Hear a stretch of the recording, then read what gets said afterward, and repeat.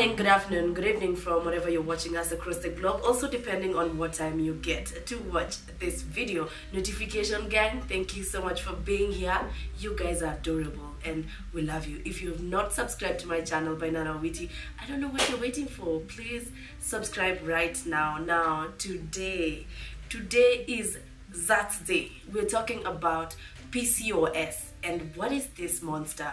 We will dive right into it in a bit, but first let me just remind you that this monster was first detected in 1935 and 1 in every 6 women of reproductive age are suffering from PCOS. PCOS means polycystic ovary syndrome, and I will let my guest nurse take it on head on. So right now, first let me welcome our guest on the set. Her name is Joyce Minor. She's a vlogger, content creator. We host the show Chat Sport with her. She's one third, or we are now 2/3 of the show right here. So let me just welcome you, Joyce. Karibu sana. Thank you so much for having me. This is so nice. Yeah, thank you for coming and honoring the invite. Anytime. Now today we have a guest nurse because our clinician is not feeling very well and we wish her very quick recovery. Now this man, by the way, helped deliver my child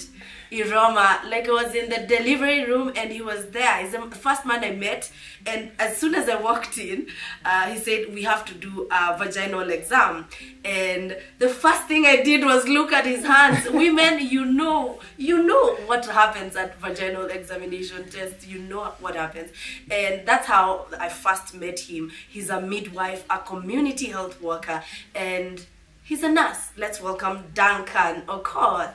Thank you very much. Welcome. So I'm Duncan Okoth, a midwife, a community health worker, and a nurse. What is the difference though between community health worker and a nurse? So a community health worker, I'm sure most of you know about public health. So community health worker is a branch of public health. So a community health worker is a medical personnel who links the community and the hospital. So there come such a time where we have got an epidemic such as corona. So the community outside there doesn't know anything concerning the disease. So the work of a community health worker is to educate the public, more so a community, regarding a particular pattern or a particular disease. So putting more knowledge, more information about the disease to the community on the ground. Wow, does that entail also that, like, when you're talking about the FGM as well? So are you basically advocating against to them? Are you talking to the society about the process and why you shouldn't be doing it, or do you just tell them don't do it? No. So you see, like where I am in Kajiado, FGM is practiced inside the community. So they have been doing it from memorial. So what you are going to do, since they have been practicing it, so you go there to educate them about the effects, or more so on the bad side of this effect of FGM. So you teach the community. You can't just go there to the ground and tell them don't do this.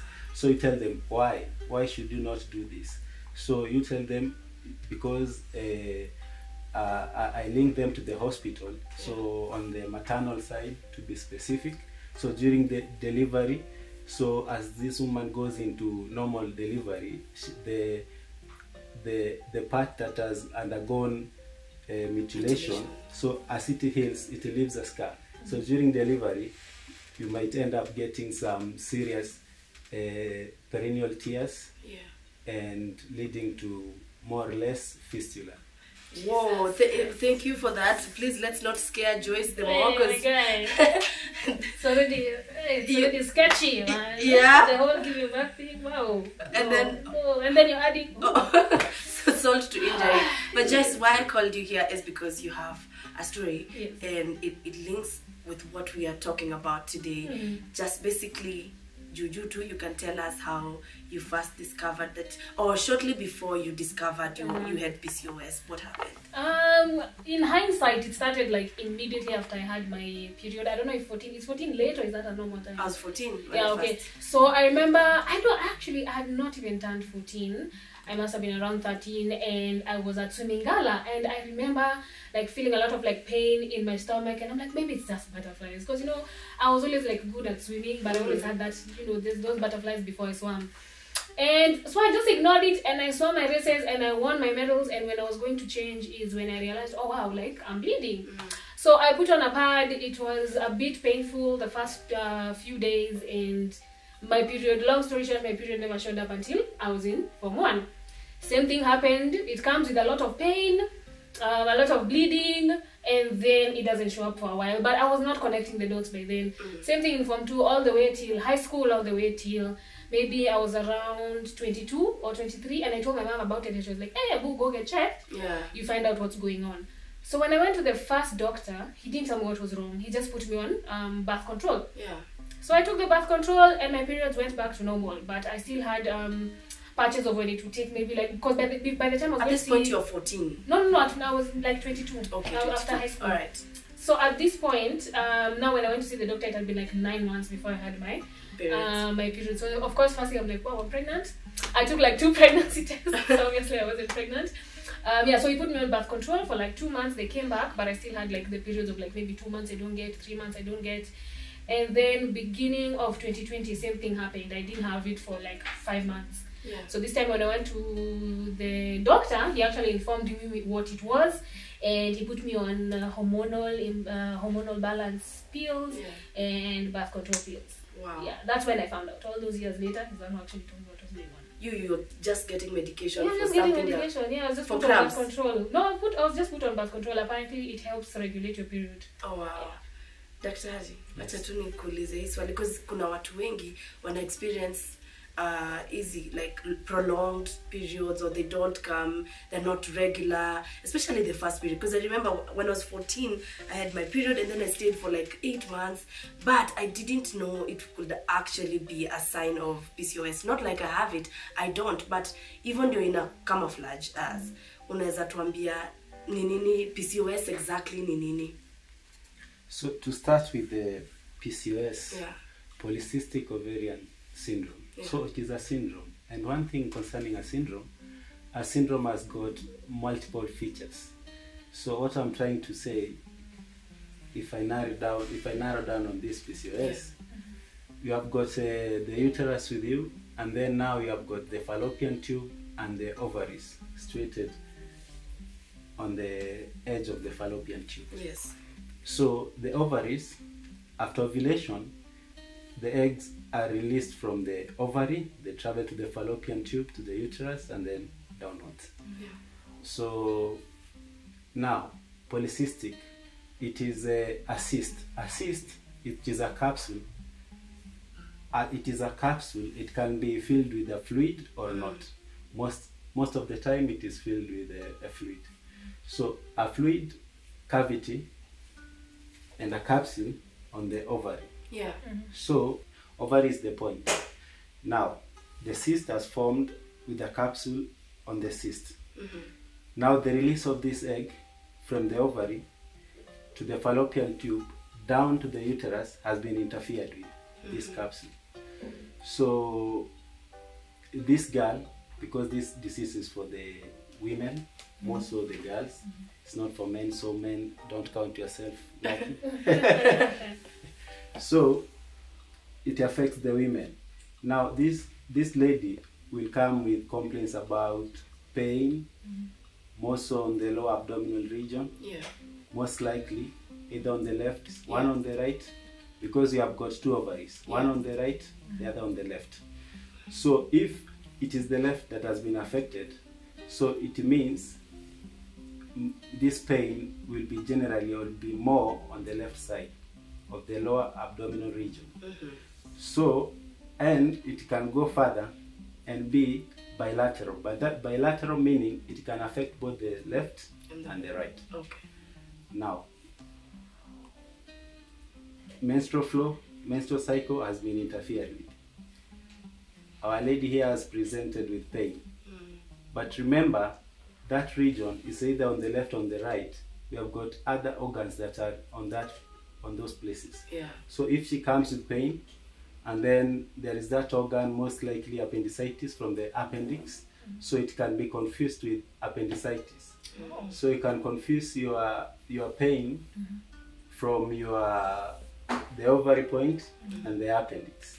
So you have to do a scan, that is a pelvic scan, for it to show us the clear picture which organ is affected. Yeah. So, and if it has been identified and diagnosed with a scan, it is the ovary. Yeah. And then features suggestive of polycystic ovarian syndrome has been made. Now, you narrow down now to a gynecologist. Yes. So a gynecologist will check on, mostly it is the hormonal part that is affected that leads to this syndrome. So part of treatment, majorly, the treatment is about hormonal balancing. So I've got a hormonal imbalance. Yeah. So hormonal balancing is required, and that's why some birth control pills were prescribed for you. But I can imagine giving a 12-year-old that is, of course, in a reproductive age because they've started their menses. Yes. A 12-year-old giving them family planning pills. How do they take those medications, especially probably they're in boarding school? Anakula, watu anakunywa hiyo dawa, watu wanaangalia, kumbe you're sexually active. Is there no other way of treating? So first and foremost, a 12-year-old is under the care of the parent. Yeah. So the treatment will be inclusive, including the parents. And if this girl is going to school, as we expect, then it is good or important for us to involve the teacher. So the teacher can get involved in order, since the teacher at school is the parent of this girl at school. Yes. So involve the teacher and involve the parent. Yeah. So if it is during the holidays, now you see you have to narrow down to the parent. Yes. So you make the parent understand the condition of a girl and what the girl is going about, and then the medication prescribed is not for family planning. We're not doing family planning for this kid or for this girl to be specific. We are doing it in order to manage or to treat the condition and the suffering that this girl is undergoing. Yeah. Okay, So, and how come, sorry, yeah. can I ask, how come it's taking so long for gynecologists here to recognize PCOS? Because I also have a friend who found out last year and she's like 26. Yeah. You know, she's had the same problem and now is when she's finding out. So we normally say it is good for you to go for medical checkup. So it not necessarily means that when you are sick is where you go to seek medical attention. But the first doctor didn't tell me. He just gave me pills. Okay. Didn't explain Didn't what explain it was. anything. I'm sorry for that. Yeah. Yeah. But those scenarios they are minimal. So you are 1 in about 10 to experience the same. Yeah. But I'm sorry Okay. on Yeah. behalf of that. But Joyce, what is that sign and symptom that came to you and you were like, okay, this sasa acha tu niende hosi? You know, I actually thought painful cramps were Normal? Yeah. So that never. But my mom used to tell me, your period, like your cramps, it's a bit much. You should go get checked. I'm like, I'm fine. I'll take it like a woman. This is what we go through. Yeah. But that missing my period for that long is what made me go and get checked. And I'm like, what is going on over here? You can't miss your period for like almost a year and you are full grown adult. Because by the time you're 22, 23, you already know your cycle. It should be normal. Yeah. So when it took too long for it to come about, obviously, like I said, the first thing was pregnancy. I'm like, wow, I am pregnant and my mother's going to kill me, but it's fine. Let me find out if maybe it's pregnancy, but it wasn't. Dr. Ari, so I checked online and they said PCOS is one of the most leading causes of infertility. Yes. Joyce, do you get scared about, being fertile? Yeah, sometimes, especially when I think, I'm always like yo-yoing between, I'm ready for kids, no, I'm not ready for kids. Yeah. But definitely that's a concern for me. And I think back and I'm like, did I get lucky or was I just infertile? Because, there are some situations where I could have definitely gotten pregnant. but I didn't, and I'm like, okay, so I was definitely infertile, not lucky. But fortunately, there's medication. Oh my, but I hate that medication. Oh my god, hormonal balance medication is the worst thing you'll ever go through. Because for me, it was combined with the birth control. But he told me the birth control was very low in those hormonal imbalance things, but it was so bad. I had water retention. I had just furad. Like, I wasn't fat, I had just furad. Because apparently there's something about water retention. It's such a bad process. I actually didn't even finish the medicine. I was supposed to take it for 2 months. I took it for like maybe 6 weeks, and I was done with it. But knowing that might be what I have to go through to get pregnant, because after that, until now, my periods are very normal, very regular. Maybe I might miss by 2 days, 5 days. But knowing that there's that solution for me to get to having a child, it's fine. I'll go through it. Oh, wow. Of course. Yes. You know, when you Google, ukiendanga Google usearch kitu, and then unaanza kuona signs and symptoms zenye unarelate nazo, it's very easy useme, mimi niko na PCOS. So maybe you can tell our audience the signs and symptoms of PCOS. So first, you touched about infertility. Yes. So there are different levels of infertility. You've got the primary infertility. So for primary infertility, this lady has never conceived before, and now she's planning to conceive. And despite her having unprotected sex for a given time with an aim of having to conceive, it has failed. So that is primary infertility. So you have never conceived before. So there is a secondary infertility whereby you had conceived before, you have given birth, but now you want to get the number 2, 3, 4, or the next kid, but you are unable to get birth before you had one. So that is secondary infertility. So this PCOS can interfere with fertility, and then you become infertile.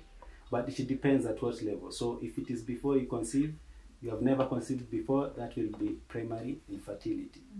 So now, you administer hormonal pills for the hormonal balance in order for your body to conceive once more.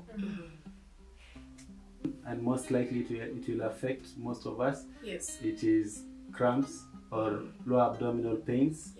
So for this pain, so the difference between this and another condition called ectopic pregnancy is that for ectopic pregnancy, this pain will increase as the eggs mature. So, and sometimes if it ruptures, then you can be able to perceive bleeding per vaginally. So for this one, there is not that bleeding per vaginally. Then number 2, if you go and conduct a pregnancy test, it is more likely to be negative. But for ectopic one, it is going to be positive. So, and then the other thing, you might experience you are generally body malaise. Yani you are not yourself. You are not the one that you used to be. So there is some disturbance with your normal body makeup. So you are going to experience that your body is not the real person that you used to be. So the other thing we have talked about pain. We have talked about general body malaise, or your body is not the way that it used to be. Then the other thing is infertility. So it can cause infertility. You can only diagnose it at a point that you want to conceive, but you are unable to conceive. So for a young child like 12 years old, you cannot go you're not going to conceive. So for that, an elderly lady, that's where you can know about infertility. But what about herbal treatments? Because I've been doing some herbal treatments, you know, like vagina steaming, some herbs, and I feel like it's kind of helped. I didn't have to get on the medication again. So for herbal medicine, I've never tried before, and it is not practiced in our facility or in any hospital. So one thing about the herbal medication is that you don't know, most of the times, you don't know the concentration of what you are taking. So you see, like a prescription from the hospital, it is, you can always tell the concentration of what you are giving and the content. But not unless you come clear and tell us the kind of herbal medicine that was prescribed for you. Right. I mean, there's someone who tells you what to do and how many times to do it and how many times not to do it. Like, it's very diagnosed. Like, she tells me to steam at least twice a month and you have a regular period. And I'm only for like 3 months and it's been very regular. Yeah. Or she tells you take this and this tea, it has ginger and what, take it 5 days before your period. And I do that and I have a painless, almost painless period. Yeah. So kwani daktari, is there kwani kuna cure? So what I can say, like for herbal medicine, like she has told us, it is about short term. So it is short time, but you have now to regularly do it. You have to regularly do it, and it is not like until you do the warm, the steaming. It is not about she can't tell you do either 2 or 3 or 4 or so. It is not something that is specific. So it is something that is too general, and the outcome is short term oriented. But for when you come to the facility and seek good medical intervention, it is long term, and it is more to permanent solution to your condition. But let's talk about PCOS on level lifestyle. Is there any lifestyle changes, Joyce, that you had to do? Because I hear you have to lose weight. Diabetes. I was reading about it. I know there are those, especially I read about it myself, and there was acne and weight gain, but I've never had those problems ever. My biggest problem was honestly just painful cramps. I remember even in high school, even the matron knew when Joyce is having a period, leave her alone, don't get out of it. I'd take my Buscopan, whatever, get my hot water bottle. The whole entire day was painful and uncomfortable. So definitely, you can imagine now later in life when I've made plans for something and I'm on day 1 of my period, now I have to start cancelling meetings, be like, I can't make it. So that was a bit of an inconvenience. Daktari. Yes. Tujibu tu hiyo. Now, that kind of medication or the kind of treatment that is going to be prescribed, it is you're going to take it for a longer duration. So you're going to take it for not days, not weeks. It can go up to months. But what does PCOS have to do with weight and diabetes? Because I could see that when I was researching. Well, of course, I'm very green, and acne. Why does it have to do with all that? Izo ni za nini? So you see, diabetes and obesity and acne. So are they attached to a hormone? Most of the acne is attached to a hormone. So, and this condition that you are undergoing, it is more hormonal. So they go hand in hand. So of course there's that having excess, that the male hormone in excess, the androgen. Actually thought it was testosterone. It was androgen. Because I saw male hormone and then you're like, I'm like, I knew that makes sense. I was a tomboy. Like in affect, but it never had facial hair. It doesn't affect that much, but you see, each and everybody has got different side effects when you take a certain drug. So it does not cut across each and every individual. That if you take a Panadol or any other kind of medication, that you're going to experience the side effects as your friend or any other person. So it is going to be, it doesn't cut across. So this, but there is likelihood for you to experience of the male hormones. But now just through facial hair or through behaviors? I'm still like convinced. Behavior so you fear growing beards or what? No. I like if you have like boyish tendencies. No, it doesn't have to. It doesn't have to experience for you to experience all that. But that's what makes some women who have PCOS grow facial hair. Yes, the androgen. So is there a cure, like a real cure for PCOS, Dr. There is no a real cure, but research is still ongoing. But we just hope for the best. In the meantime, about pain and each and everything can be catered for with medication, but most of the treatment and medication is long term. So we're going to take these drugs or medication for a given couple of weeks. So on a scale of 1 to 10, after I start the hormonal balance over again, how hard will it be for me to get pregnant? On a scale of 1 to 10, I give you around 6. Really? That's above average. That's good. Okay. So just because you have PCOS does not mean that you will be completely infertile. No. All right. So there is likelihood. More so if it is if it has led to secondary infertility and you had conceived before. So there is a light at the end of the tunnel. So you are going to conceive. Amen. Awesome. Amen. Thank you for sharing all this, you guys. Duncan, I know you felt a little scared, but you're so much not to tell people. Have you been on front of cameras before? No, this is my first Oh, time. really? Yeah. Okay. Is it- This is the was it best place scary? for your first experience. A little bit Yeah. from the beginning, but when towards the end, I was a bit comfortable. Yeah. Yeah. You're definitely coming again, right? Yes, You come back. I have to. All right, guys. Thank you so much, Joyce. Yes. Okay, thank you for being vulnerable and So sharing your welcome, story. man. You're welcome. Now that I know I can get pregnant, find me a man. I'm You're manifesting. Yoshida. Well, I'll keep mentioning it because you know you can manifest the things you want in your life. So Yeah, we need to find you a man. yeah. So can we Tinder? No. Tinder men, no. Those other. Well, I'm men? just let me manifest, okay? Okay. Hi, future baby daddy husband out in the universe. I am manifesting you. Do it. Don't sit down.